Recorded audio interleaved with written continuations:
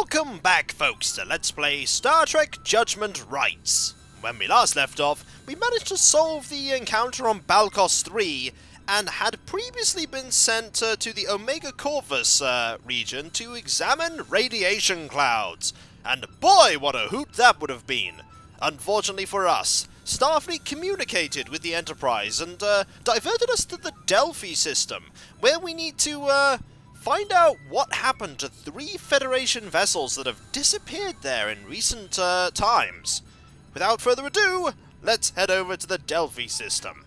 The Delphi system is this one here, which is beneath this ellipses here. So, or ellipse rather. Let's go! Captain, at our current speed of warp 7, I expect to enter the Delphi system in 8 minutes. That's not bad at all. Captain, I just started getting the oddest noise on all channels. It sounds like some sort of insect drone. That is an odd sound to hear in outer space. Let's hear it, Lieutenant.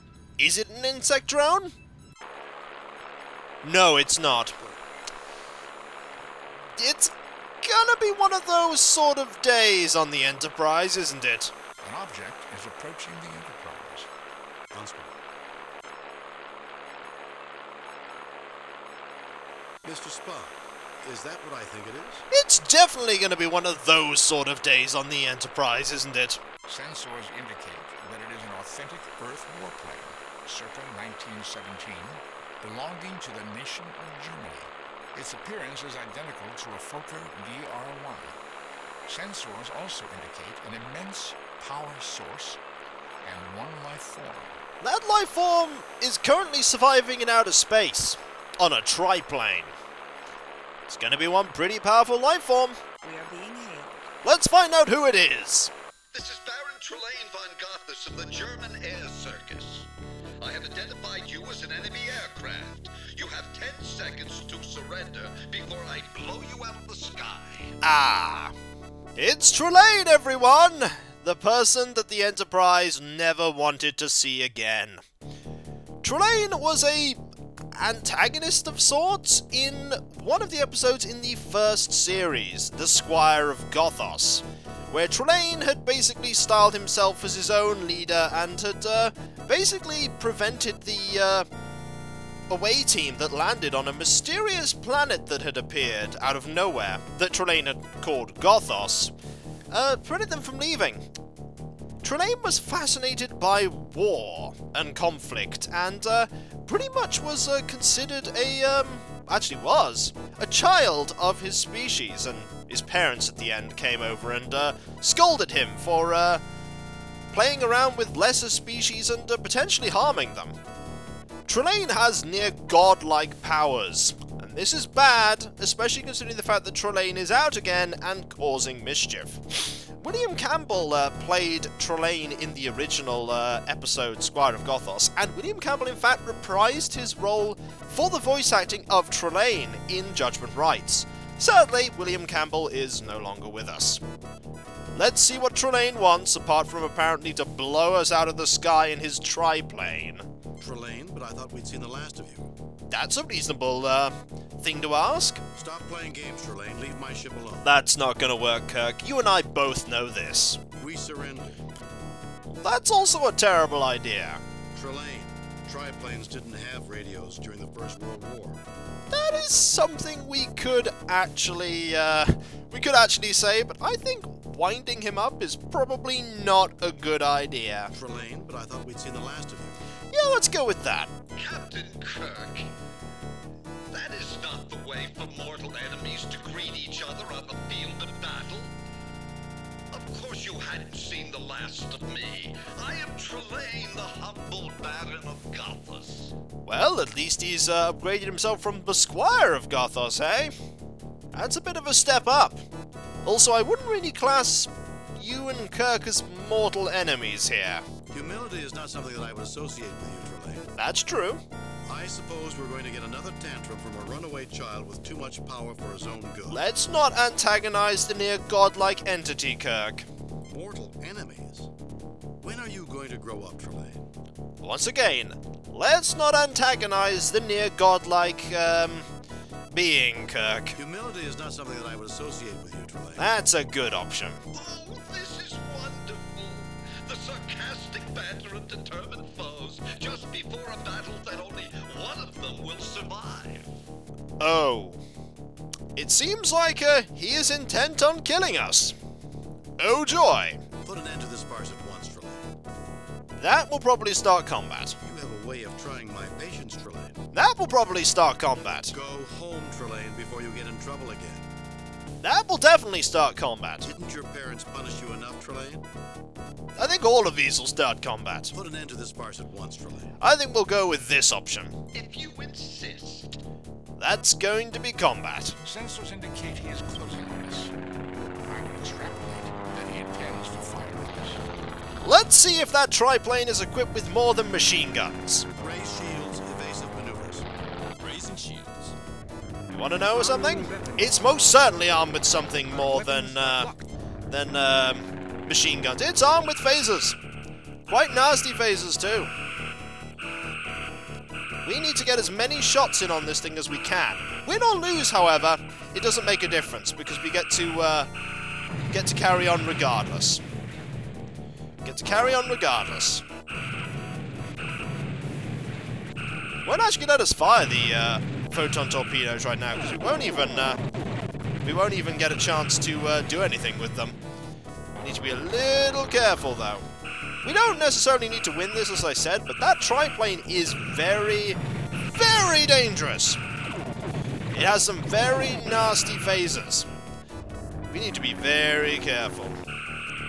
Trelane is a very powerful being, and nearly got Kirk killed actually in the episode that he was in. So we need to watch out. We actually need to repair a little, just a little. Let's let Scotty do his thing. Oh, we're being fired on. A lot. We need it to be a lot faster than that. We need to go faster right now. We really need to go faster. We only have one phaser. That's bad. That's really bad. That's really bad. All of our weapons... Oh, yep. We lost. We have been unconscious for a considerable length of time, Captain. This is Lieutenant Commander Ellis, First Officer and Security Chief of the USS Zimbabwe. Losing there is not the worst thing, because win or lose, you end up in the same location. But I'd have liked to have won that fight. Oh well. The triplane fight is actually very difficult. I mean, it's a very small target, unlike many of the other ships you encounter. Well, let's see what Commander Ellis has to say. Hello, Mr. Ellis. Where is your captain? Not here is the obvious answer. He was in sickbay at the time that triplane attacked us. I don't know what's going on. Oh, Kirk does. What is going on, Commander, is a gentleman named Trelane, an immature child of a race with vast powers. Somehow he acquired an unhealthy fascination with human military history. Last time we encountered him, he had an interest in the Napoleonic era. It seems those interests have advanced forward in time. It would appear, Captain, that his awareness of human history has advanced to the level of your First World War. That is really bad if that is true. If it advances any further. Yeah, it gets only worse from there on out. Not only do we need to escape this place, but we need to find a way to discourage Trelane's interest in war once and for all. Yeah, that's going to be difficult. How did you escape from him last time, Captain? Well, that's a good question. His parents appeared and punished him. I doubt that we can rely on such an intervention a second time. Yeah, his parents appeared as sort of floating green orbs of light, if memory serves. So, we are now here. We have a red shirt, but he's technically not a red shirt. It's very high ranking. Lieutenant Commander Ellis is frowning. This sort of stuff always seems to happen to the Enterprise. Yes, it does. Dr. Leonard McCoy, who wonders what is really going on. Well, we'll find out soon enough. Mr. Spock finds this situation fascinating. That is not a surprise whatsoever. James T. Kirk, who wonders how he's going to defeat Trelane this time. Also, interesting thing, let's try talking to ourselves. Anyone have any ideas about how to get out of here? That's a good question. Let's talk to McCoy, because he's always positive in these situations. At least nobody's sick. That's a positive. Fascinating. This appears to be an Earth domicile, late 19th or early 20th century. What do you have to say? Okay, take us out of here. We will. Let's have a look around, shall we? The only door in this room, it is locked. There are many bundles of sticks piled against the wall. We could have some of those. There are many bundles of sticks piled against the wall. Just curious to see if the piles of sticks on the floor were different. We need to save. Save new game. Seems like a good idea to save. What else have we got? A small barrel rests against the wall.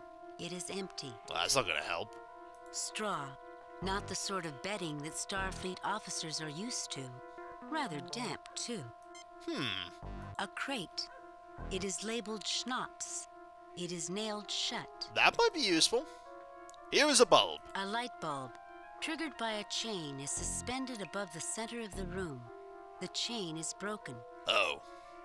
Well, I suppose we could start scanning things, I guess. What do you have to say about this, Mr. Spock? It would appear to be an ordinary crate, Captain. Oh. Of course it's a crate. It looks like a crate, feels like a crate. What else could it be? With Trelane? Who knows? Doctor, we are dealing with an entity who is capable of sustaining an artificial atmosphere on a planet and then flying that planet around the universe like a starship. That would be the planet Gothos that Spock is referring to. Spock's right, Bones. When we're dealing with Trelane, we need all the information that we can get. Something that looks trivial might be the key to defeating him and saving the Enterprise. Not just the Enterprise. And the Zimbabwe. Indeed. So, let's have a look at this, shall we? What's in here? The crates are nailed shut. You are unable to open them. Maybe we could get you to open them? No. That is interesting. How are we going to open them? What about this crate here? A crate. It is labeled schnapps. It is unopened. Ah! Excellent. The crate is open. It is full of bottles of Himrick schnapps. The date on the bottle says 1913. Well, let's get some, I think. But first, let's scan them. Let's see what they are. Really? It would appear to be an ordinary crate, Captain. Oh, well, it won't let us do that. We'll just get some then. You have taken several bottles of schnapps. Indeed. We might need some of those. We might also need some of these sticks. You pick up a stick. Just one? You already have a stick. Alright, we can't take two. Fair enough. We may need two, but no, we only need one. Let's have a look at the door. Is it just made of wood? There is nothing unusual about the door. I am conducting a sensor sweep of the area. We appear to be about 15 meters underground.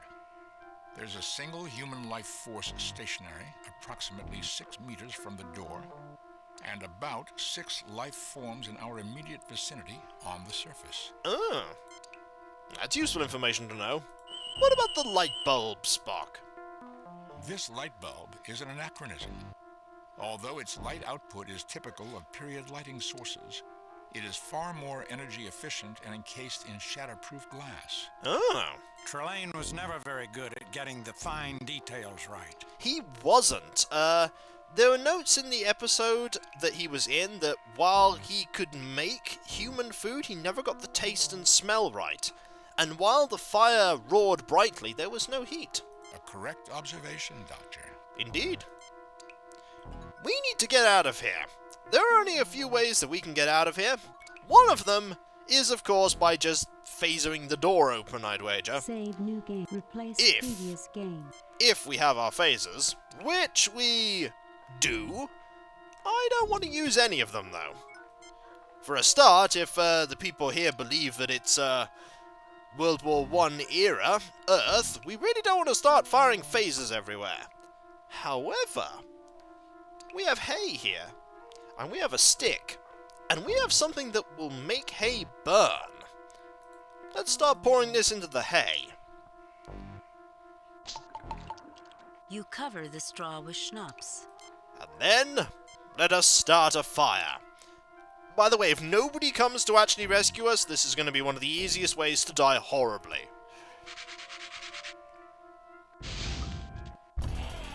What's going on here? Well, we just started a fire. What do you think's going on here? We should leave this building immediately.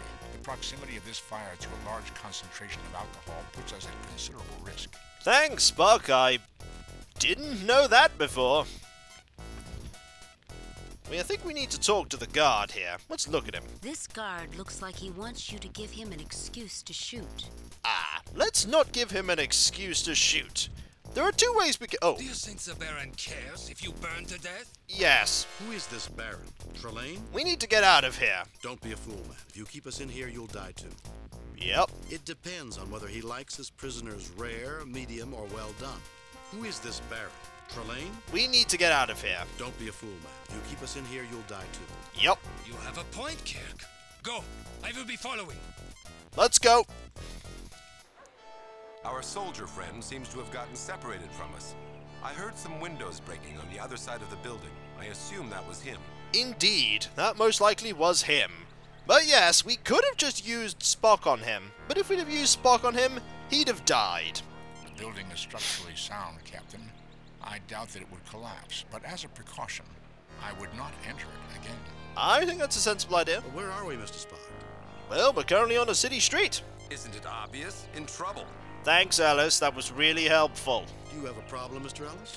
It would seem like he does. Yes, sir. I have a problem. His name was... The Baron does not appreciate vagrants. Was uncalled for. He was just standing there. Why that? That was very mean. This unfortunate soul is screaming for help. This looks like a man who enjoys his work. Well, we know what to do with you. Punch you in the face. Let's deal with things the Kirk way.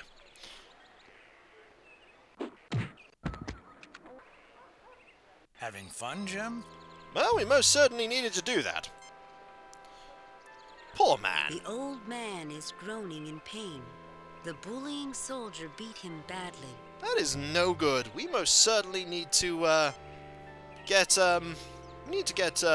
McCoy on him. A human, approximately 60 years of age, in poor physical condition. His hip is broken, Jim. He needs our help. He does. Let us, use the medkit on him. Everything's in working order, Jim. No, let's use the medkit on him. There we go. This should help. You poor soul. Don't worry, we'll fix you up right as rain.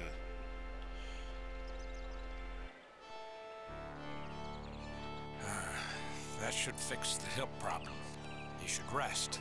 Thank goodness Trelane didn't take the tranquilizers from my medkit. He'd probably be too tired to talk much. We need to talk to him, I think. We also need to have a look around. A quaint village shop, typical of early 20th century Earth. A burnt-out hovel. This is where Trelane placed you after you were taken from the Enterprise. Indeed.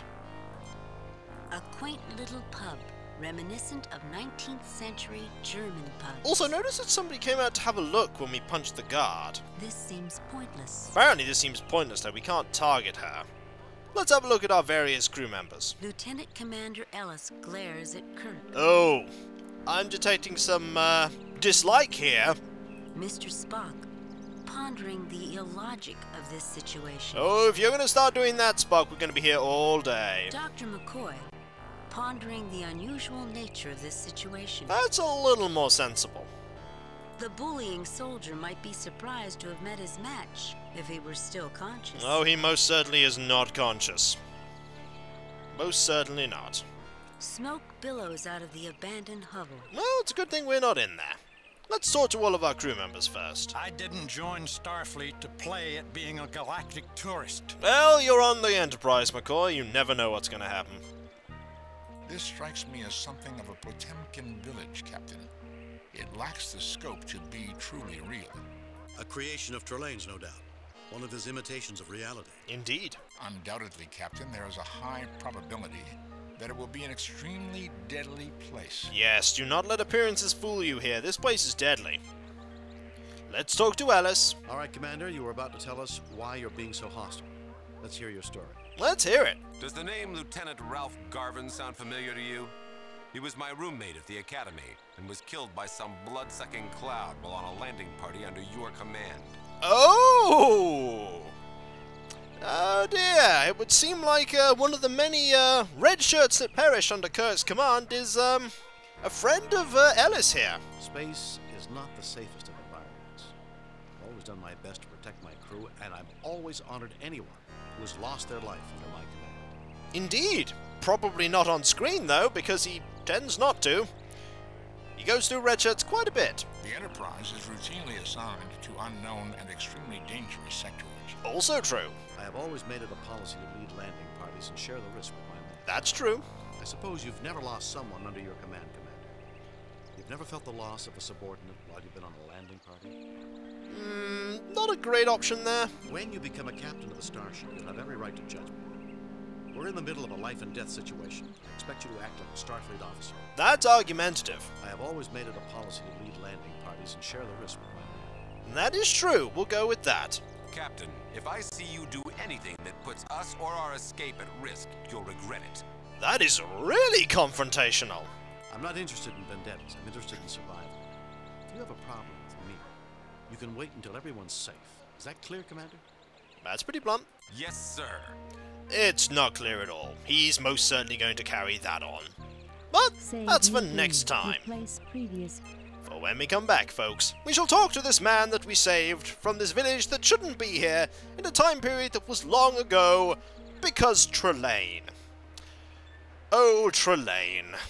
We're gonna have to deal with you, aren't we? I'll catch you next time, folks, and I'll see you then. Later.